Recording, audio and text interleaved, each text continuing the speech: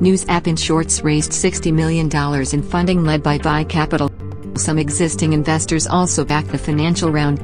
Company did not disclose details of participating investors.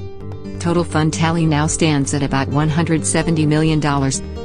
Backers include Tiger Global, SIG, A91 and Tanglin Venture Partners. Inshorts summarizes news in 60 words. It also runs a location-based social media platform Public. Fresh capital will be used to boost tech infrastructure, content offerings and employee base. Inshorts enjoys a strong user base in Tier 1 cities. It has about 10 million monthly active users.